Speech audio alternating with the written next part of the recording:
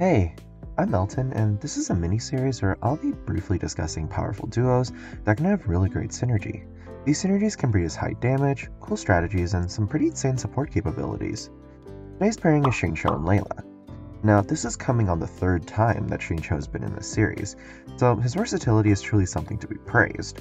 The synergy that I'll be talking about today is concerning an interesting combination of reactions, and the setup is something that is required for that to go through. And that setup is perfectly maintained by these two. To briefly recap what both Xingqiu and Layla do, Xingqiu is a sub DPS that provides excellent off-field Hydra application and damage, while Layla is a support unit that provides a strong consistent shield that uniquely applies additional cryo. Xingqiu's rain swords apply Hydra with his coordinated swords attacks when the active character does a normal attack, and Layla's shield increases the amount of cryo application when more elemental skills are used. Now when combined together, given that the active character is normal attacking frequently enough, Xingqiu and Layla can have consistent upkeep of the frozen reaction, allowing for the main DPS of the team to do their part properly. This can go in different ways. A freeze team, where the main DPS is cryo, can actually be a comfortable freeze DPS.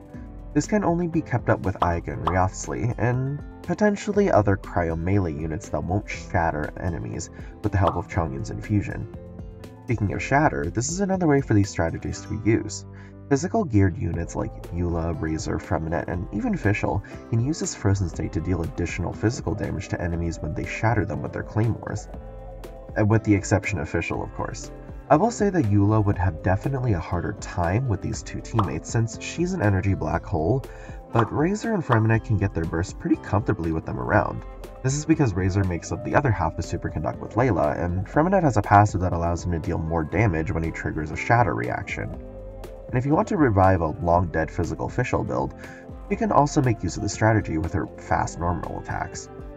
Additionally, this combo can be used for Melt as well. Hu Tao can capitalize on some melts in addition to Vaporize, and since Hu Tao mainly does reverse Vaporizes with Xingqiu, the damage multiplier is only 1.5.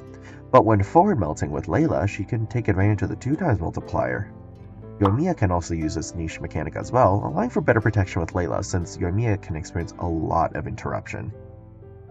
And for hybrid teams, there's always the Hyperfridge team, which combines Hyperbloom and Freeze together, and both Layla and Xingqiu offer much needed defense, especially if you don't have Zhongli or any other strong shielders in your team.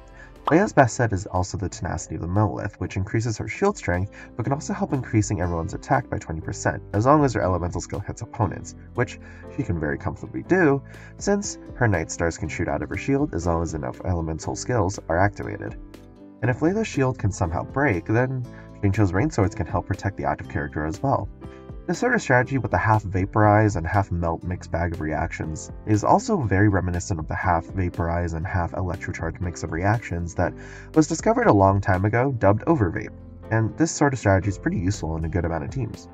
So yeah, Layla and Xingqiu have some pretty good synergy with keeping up Frozen, and there are actually more people than you would think who could benefit from it. Also, I'm sure that there will be more units in the future who would greatly appreciate this duo too.